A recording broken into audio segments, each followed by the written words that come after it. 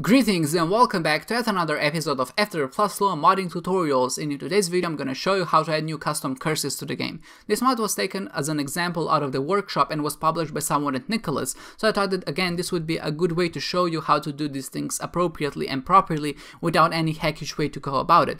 So with that said, how do we actually make curses? So if you go in our main mod folder and open up the content folder, in there you'll find the curses.xml. And in the curses.xml, thankfully this XML is very simple, so no weird attributes, no weird functions or anything. The only thing we have to put is our curse and the curse name. In this case, we're adding a new curse called Curse of the Spider. And what this curse does is just spawns a spider at our feet every 60 seconds. Now, if that isn't a curse, then I don't know what it is.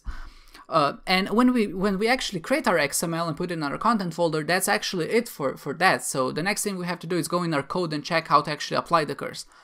So again, you can see that we have quite some code here that's new to us that we haven't seen before, but I'll try to explain it my best. So the first thing we do is register our mod, obviously save the variable, and the second thing we do is get curse ID by name. So this is very similar and akin to functions that we used before: get cart ID by name, get item ID by name, get trinket ID by name, etc. Just that we're actually getting the curse ID. And obviously there's a lot of curses in the game at this point, and we're just adding a new one, so we have to know which ID of that curse is, so we know how to reference it later in the code.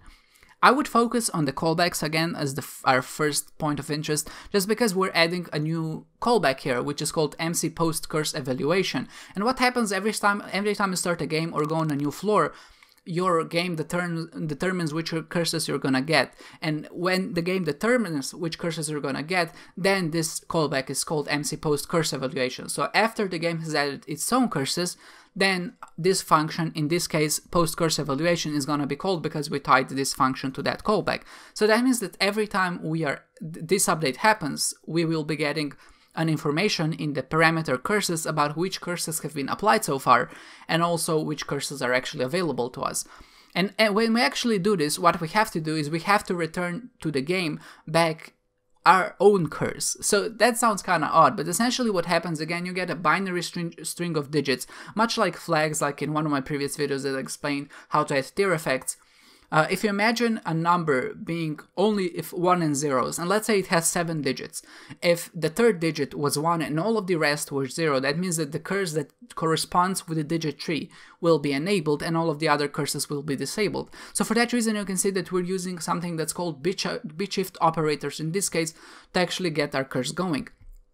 In this case, what I say, if mat.random is less than 0.5, and if it is, that means that we're applying our own curse in this case, and if it isn't, then we're just returning the original curses that have been applied to the game and giving them back to the game to actually apply and do things with. So essentially what we're saying, there's a 50% chance that we'll add our own curse to the mix, and there's a 50% chance that nothing will happen and our curse won't get added.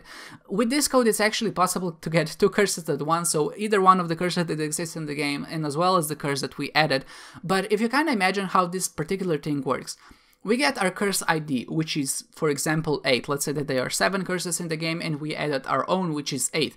And then we shift it by 8 spaces. This is what this operator does. Essentially, it shifts 1 by 8 spaces to the left. So that means that if you imagine a binary digit, let's say that we had just zeros, then that 1 is going to be on the 8th place, and that corresponds to the game that the 8th digit is actually enabled, which means that our curse is enabled. And then what we do, we take the existing curses and do an OR operation add. So let's say that we have the 3rd and the 8th digit at 1, so the curses has the 3rd digit at 1 and all of the rest are zeros, and this operation returned a number which has the 8th digit at 1 and all the rest are 0, and then we combine them in an OR operation, which means that all 1s become 1s and all 0s become 0s. Essentially now what would happen, we would have the 8th and the 3rd digit at 1, which means both curses would be active. If you just wanted to play our own curse and just ignored all of the rest, what you would do is just delete the left side of this.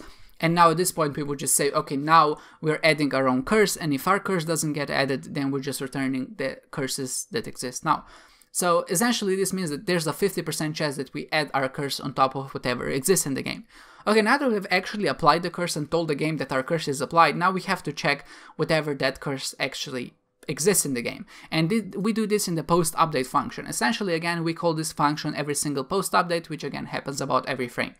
First of all, we check, we get the game parameter or the game object, and of course we check if the game is even initialized, because if the game isn't initialized, curses can exist because we're not even in the game anymore.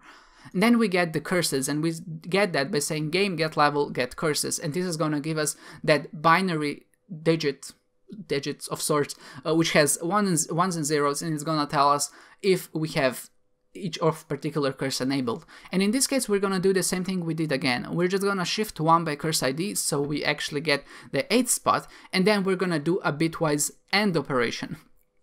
Again, this is something that seems quite odd, but essentially what this AND operation does is compares the existing curses that exist in the game and comparing them if we have our 8th curse in the game. So essentially, let's say that if our ID curse was enabled, so our 8th digit was enabled, and then we compare it with the 8th digit. If they're both 1, that means our curse is enabled, which means that this will resolve to true, and then we will start executing this code. But if our curse ID wasn't enabled, this means this would still be 1, but this would be 0, because at this point our 8th digit is 0, and the result of this operation would be 0, which means that this would be true, or false, sorry, because 0 is not equal to 0, which means it's false, and then this block wouldn't actually trigger. So essentially what this if does is just checks if this particular function has set the 8th digit of the curse, which is our own curse, to true, which means that our curse is actually enabled. And if that curse is enabled, then we actually start performing the logic of the curse.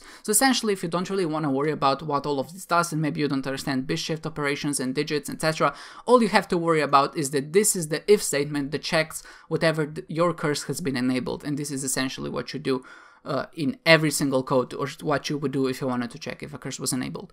So now that we have that done, what this does is just gets the frame count of Isaac, and then on every 60th frame, basically we divided every frame by 60, and whatever that frame count is divisible by 60, that would resolve to true, and then we would spawn a spider at Isaac's feet. So in this situation, you can imagine that this is quite a nasty curse, because it spawns a spider every second, and they're quite hard to deal with.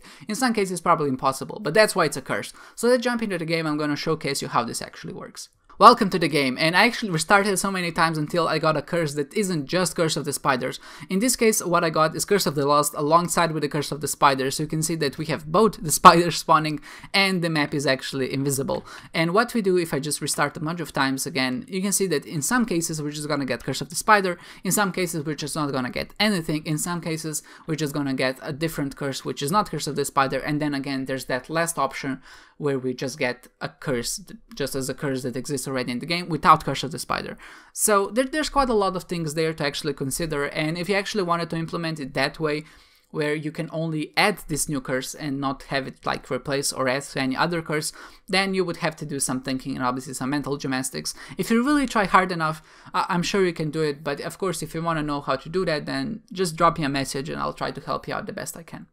We've arrived at the end of this video as well, and it took quite longer than I expected it would, and mostly because I was trying to explain the bit flags and the bit notions and things like that. And if you have no idea what I mean when I say binary digits, or maybe you don't understand the concepts of bit flags, and the explanation in this video wasn't enough, please leave me a comment telling me that you would like an additional explanation, and if there's enough of you, I actually will consider making a separate video where I explain just those things in general, because this concept has actually come up twice at this point, and I feel that it will show up again in the future. And if you're actually trying to make your own things and actually trying to apply these things in practice, I think it's a good idea for you to know this. And if you would like to know more, like I said, please let me know and I will consider explaining it to you, or like I said, either making a new video just explaining those things in general.